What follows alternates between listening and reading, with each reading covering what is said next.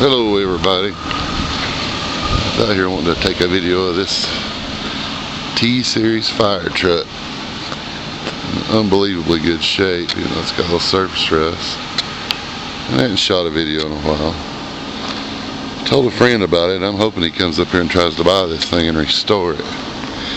And I also wanted to get a shot of this for my friend at Gasser's Glass. This is the hood scoop we were talking about. That is on the Fords.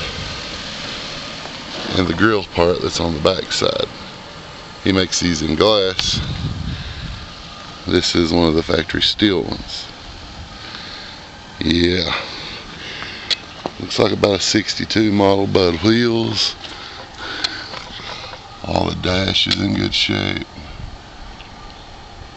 Got a bunch of switches for its fire apparatus. Very cool truck. I wish somebody would give me permission. I'd like to raise the hood on it and check it out. So I'm not sure if it's a diesel or not. I'm thinking it might be. If I knew where the fuel tank was, I'd pull the gas cap off and have a look. It's got the original seat still in it with the Ford script in the middle, which is very cool. Been red at one point in time. The Super Duties usually were diesel, but a lot of diesels had dual scoops. This one just has the single one. I get excited about this stuff. I love it.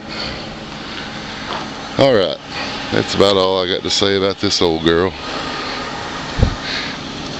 Yep, very cool old truck. Later.